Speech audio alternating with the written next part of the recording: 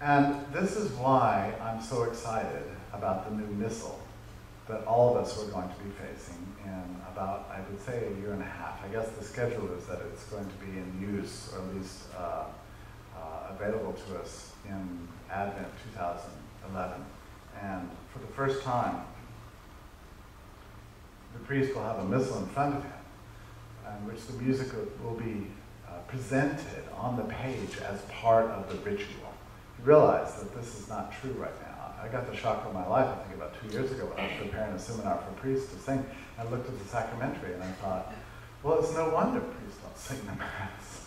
I mean, look how difficult it is. It's crazy. There's I'm sorry to say it, but there's typos all over the place, for one thing. The music's very unpleasant to look at. You have to dig around, even all the way in the back of the book, to find music for some Eucharistic prayers and things. It's very haphazardly done. It's really very shabby. I think actually the role of the current sacramentary in harming the sung Mass has been underappreciated. I mean, if you look at it, you can see why. It really seems to punish any priest who tries to sing the Mass. Usually you have to go to other resources, print out something from the internet or whatever. So anyway, I have here the music that we'll be singing in a year and a half. And I must say, they did a wonderful job. Brethren, let us acknowledge our sin, that we may prepare ourselves to celebrate the sacred mystery. We were sent to heal the contrite of heart.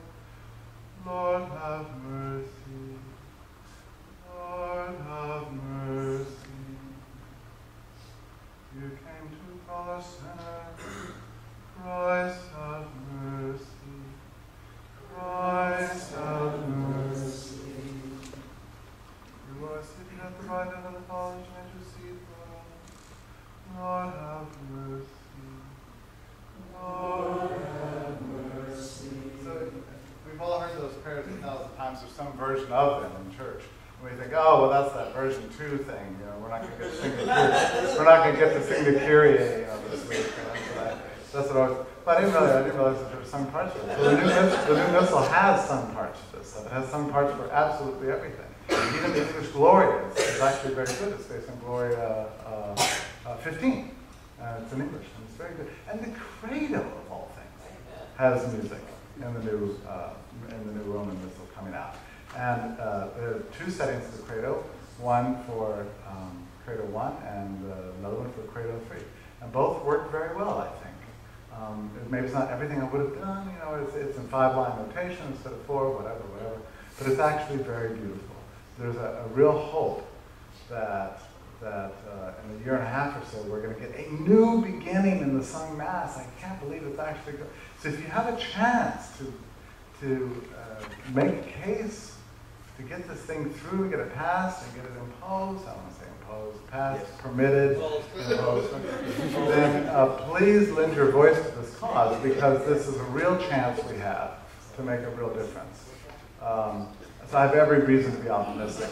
I think we can look forward in the future with all of you doing your part with Gregorian chant, learning it. I think you're doing the most wonderful thing you can do with your whole lives to dedicate yourself and come to this conference and be humble and be willing to be taught. Take it back to your parishes, and you can make a difference right where you are.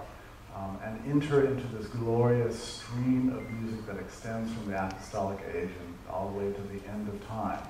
The most beautiful thing on earth, the most beautiful music on earth, the Gregorian tradition. And I don't think we have any time for questions. I'm so sorry I talked too long. But I'll be with you again tomorrow. Thank you very much.